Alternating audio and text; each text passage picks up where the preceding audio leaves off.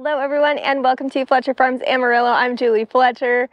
I wanted to start this video off by saying thank you all so very much for all of your support. We were able to rescue New Girl and Corey drove out last weekend to go pick her up. So she's been here for about a week now. This is a little bit of her story and what's been going on with her so far. But without your support, we would not have been able to rescue her. So we just want to say thank you all so very much for supporting our foundation and helping us in our rescue mission to go pick up New Girl from southern Wisconsin Second Chance Lot. We decided to name her Arabella, and we're super excited to have her here on the farm with us. And this is a little bit of what she's been up to for the past week. Since New Girl was located in Columbus, Wisconsin, Corey took the 1,100-mile one-way journey to go pick her up by himself. I stayed back to take care of the rest of the horses here on the farm. Corey was focused on driving, so he did send me one video because I was dying to see what she looked like, but this was her freedom ride after he picked her up and had stopped for fuel.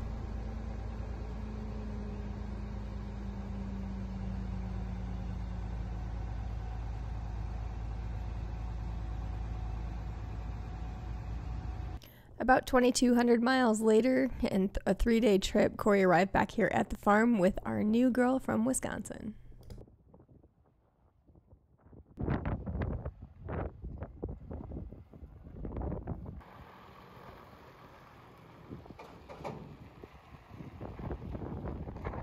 Corey was happy to get out of the truck, and I'm sure she was happy to get out of the trailer.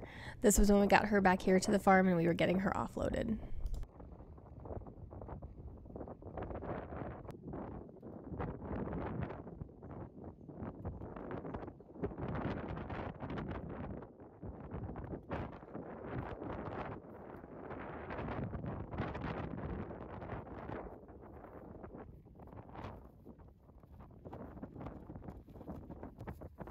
With her coming from out of state, we wanted to make sure that she was healthy, so we did actually put her in our backyard for a couple days until Dr. Wagner could come out to the farm and give her a health checkup.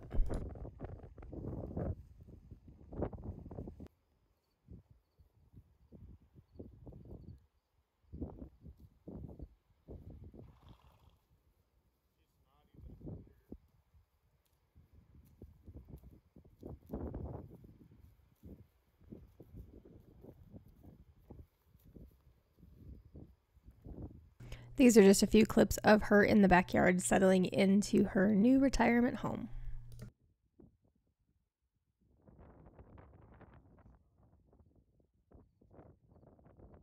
She was very uneasy the first few days that we had her back here at the farm. She didn't really come up to you and didn't want to be petted, so it was going to take us some time to earn her trust. We gave her plenty of space to learn her new surroundings. Corey and I would sit on the back porch and just watch her graze, just so she would get used to us being in her area.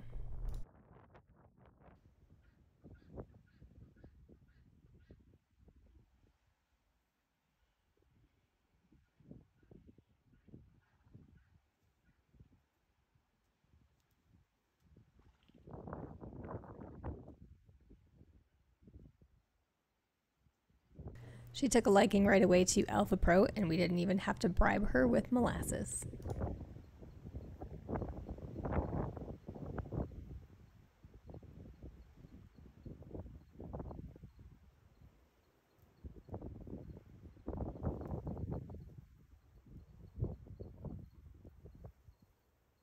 She finally got to a point where she felt comfortable, and we caught her on the security cameras, actually rolling around in the backyard, which I thought was the cutest thing ever.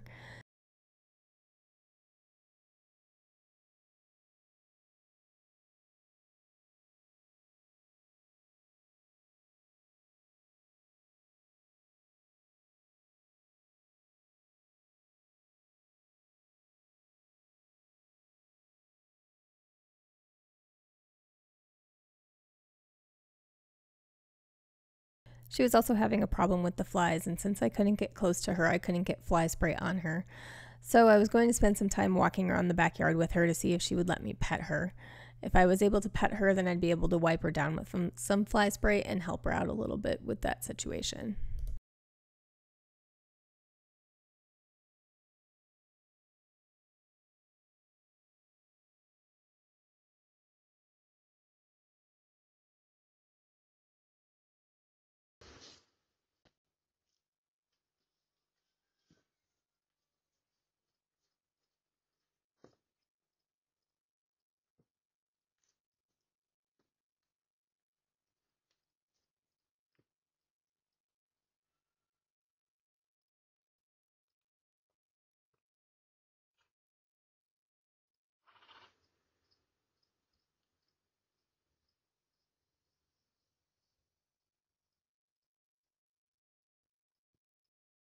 It didn't take too long and I was able to pet her. She did walk up to me finally.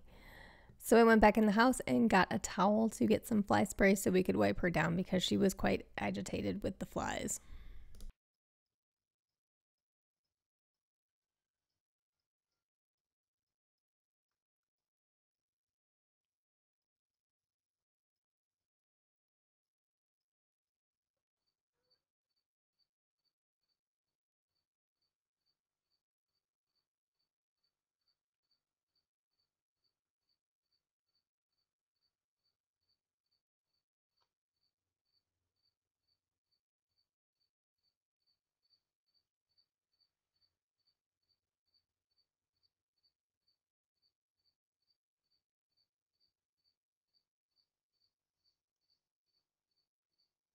After we bonded over fly spray that day, she came closer to me that evening to graze.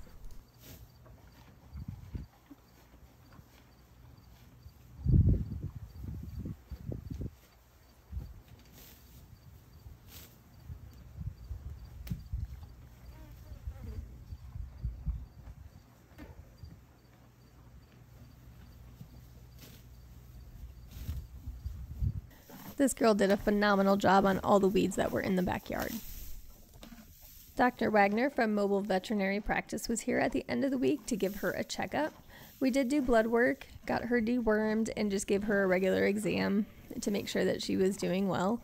All her blood work came back normal, so she did get a clean bill of health. However, I did not get a video of Dr. Wagner's exam because I apparently did not hit record on the camera when she was here.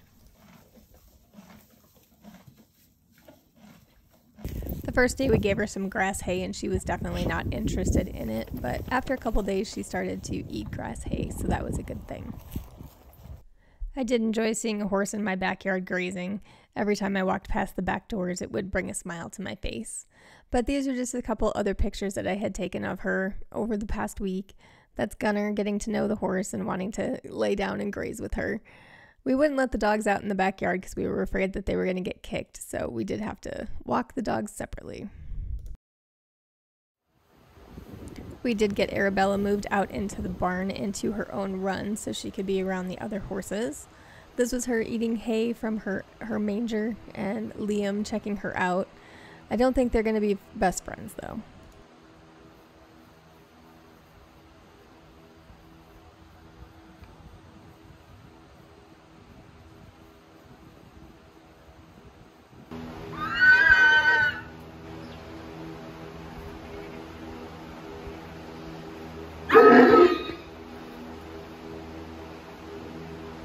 We don't like Liam.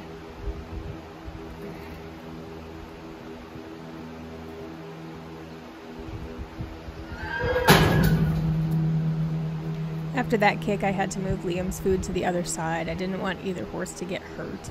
So I did move Liam's food to the other side, and that did mitigate some of the kicking. So her run was in between Liam and Quinn. This is Quinn right here in this video. Their introduction went a little bit better than hers and Liam's.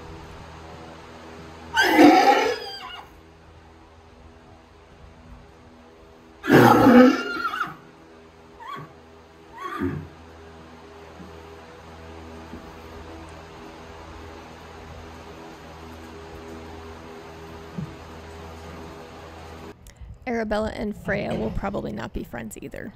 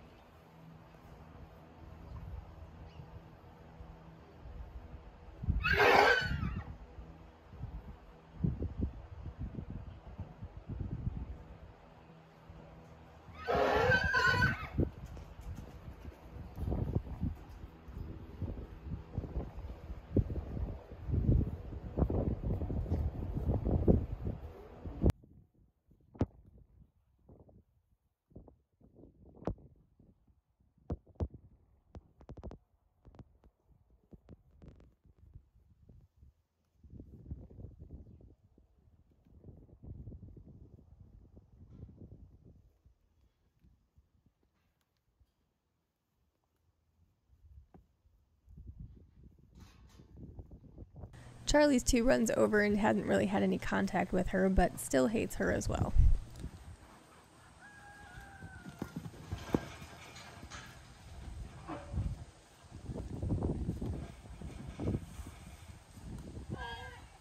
Apparently he woke up on the wrong side of the bed because he was even picking on Sophie.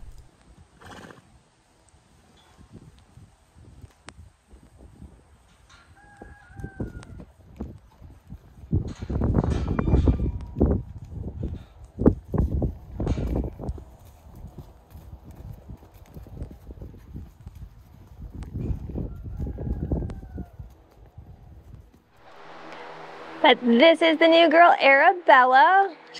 She is doing well and settling in. She did stop kicking Liam. She's still unsure about the other horses, so we are working on making friends, and we are going to get her turned out soon into the paddocked area with the rest of the horses so she can start her life of retirement of just being a horse. So we're really glad that she's here, and we've got her settling in and her decompressing, so there'll be lots more updates on this beautiful girl. And we just can't thank you all enough for all of your wonderful support in getting her here to our farm. Apparently Liam wants to say hi as well. Yes, do you want to say hi? Say hi to all your fans.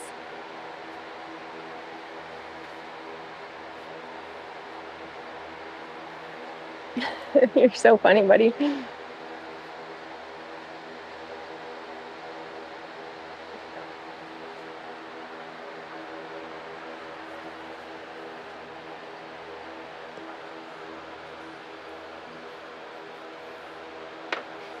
We also wanted to say thank you to everybody that has sent us gifts of Alfa Pro and other items from our Amazon wish list.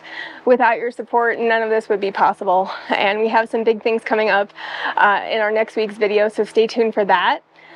We did have t-shirt sales through Bonfire. However, we were looking for a local vendor, and that's what we've been doing for the last few weeks. We did find a local vendor here. They're called Fierce Threads, and they're going to be printing our t-shirts. So we're going to be doing a 2-week fundraiser for t-shirts. We're going to try it out for 2 weeks, have the t-shirts printed and see how everything goes, and then we're going to probably do another round with some different colors. The t-shirts that are available are on the bighoof.org's website under the shop tab. We will have unisex shirts, and we will also have a women's cut shirt. There will be a 100% cotton option, and there's also a tri-blend option. They come in a variety of sizes, along with a variety of colors, and you also get to choose what color logo you'd like, either black or white. So head on over to thebighooffoundation.org and check out all the t-shirts that we have available. All the profits from shirt sales go directly to feeding the horses and all their medical care that they may need. So those are going to be running until October 8th, and then after that we're going to have them printed, which is about 10 days. So the shirt should ship somewhere around the end of October. So we're super excited to be able to get shirts out to you from a local vendor. So those are available on our website at bighoof.org. I will put a link in the description below. Other ways to support the foundation are to make a tax-deductible donation to the Big Hoof Foundation. If you didn't want to do that, we also need feed. Feed is the one thing that we go through the most of here to feed all the horses on the farm. The horses eat Alfa Pro, which is a pelleted alfalfa. So if you wanted to send a gift of Alfa Pro to the horses, you can do that through our local feed store, which is HF&C. And just tell them you want to add those bags to the Big Hoof Foundation, and they'll get those added to our account. I'll put a link in the description below with their contact information as well. Also, we have decided to use Mall's Feed and Seed, which is in the next town over from us. We found that they are the best price on hay. We go through probably about 5 bales of hay per day since the pasture is dying off for all the horses. So we have been using them for hay. I'll put a link in the description below for them as well. Just tell them that you'd like to send us some bales of hay, and they'll add those to the Big Hoof Foundation's account. Other ways to support us are our Amazon wish list, and also if you go to thebighoofffoundation.org, our website, there's a page on there on ways to donate, and there's all the supplies that we need as well if you didn't want to purchase those through Amazon. So, lots happening around here, so stay tuned for more updates, and we'll keep you posted on Arabella and how she's doing. She's settling in well, and we're super excited to have her here on the farm. So now we just have to get her to be nice to the other horses and start making some friends. Again for watching, we truly appreciate your support, and we will see you soon. Thanks.